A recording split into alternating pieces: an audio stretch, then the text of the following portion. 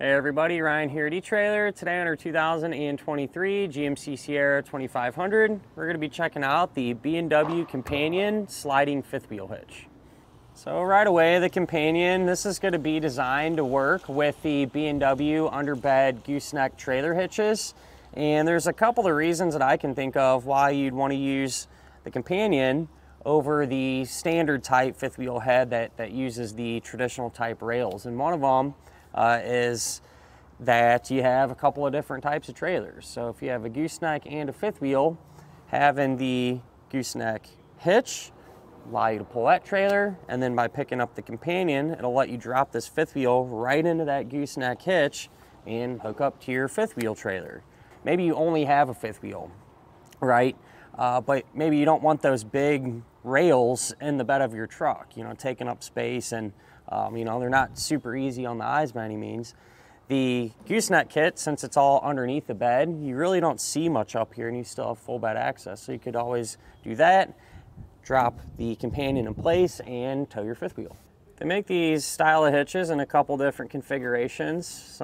Some that are fixed, meaning they're in a fixed position, and some that slide, like this one that we have here today. And what you're going to need for your truck is really just going to depend on your bed length. If you have a short bed like we do, a sliding type one like this will be more appropriate.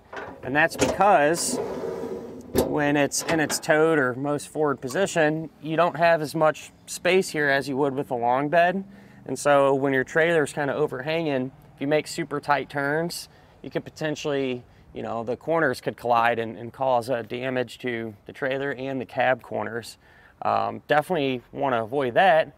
So that's the point of the sliding hitch. If you find yourself in that scenario where you're making that super tight turn, what you can do is set your trailer's brakes, and then you come out here, lift up on the handle there, and depending on if you're putting it back into the towed position or scooching it back, you'd either reverse or go forward, and this will slide back, giving you that additional clearance that you need, which in our case would be more than enough to actually make that tight turn. Do get quite a bit of people wondering if a tonneau cover will clear the hitch, and it's a hard answer, or a hard question to answer for sure, but generally speaking, you're not going to run into any issues. So right now I have our hitch set in the medium height because this is adjustable to kind of fine tune it to your trailer. So I have mine in the middle, and we have quite a bit of distance here. Matter of fact, I've yet to run into one that hasn't cleared. I'm sure they're out there, but it's just going to depend on your situation. But like I said, chances are pretty good it'll work, and it's definitely understandable because this thing is super heavy and kind of a pain to take in and out, to be honest with you. So having the cover back here makes sense. Keep it out of the elements and everything else. And that brings you to my next point too. If you do plan on pulling this thing in and out fairly often, B&W makes an attachment that locks into here, and then if you have some type of winch mechanism or something like that, you can put that in, winch this up out of the bed and drive the truck out from under it. It makes getting this in and out a lot more manageable. A lot of people also wonder about, will the hitch fit in their bed if they have a toolbox back here? And I do not see why it would not. There's more than enough space here for just about every toolbox out there, I would imagine. So that's how your truck's set up. Shouldn't really have too much to worry about. I am a big fan of the jaw mechanism here that would go around your kingpin. It's super thick steel and makes a complete 360-degree contact there. So for me, it just gives me a little more peace of mind knowing I have such a solid connection, because that's really important, and it opens up nice and wide, letting you kind of back the truck up to the trailer and get it sorted and hooked up and whatnot. The head here is going to articulate, so it does have some movement in it, making hooking it up a little bit easier.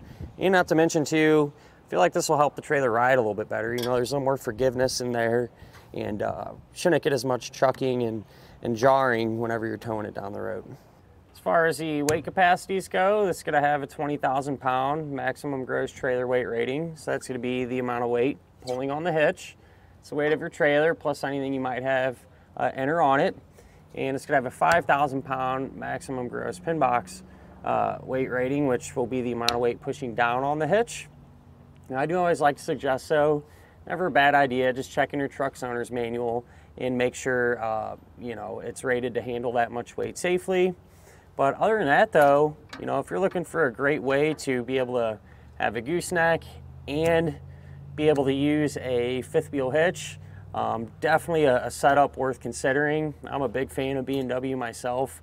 Everything they make is top notch. You know, they're a big name in the towing world. A lot of people know about them, and there's a reason for it, and that's because they make good stuff. So if I was personally looking for a setup, something like this on my truck, this is one I'd definitely go with. And that'll finish up our look at of the B&W Companion sliding fifth wheel hitch on our 2023 GMC Sierra 2500.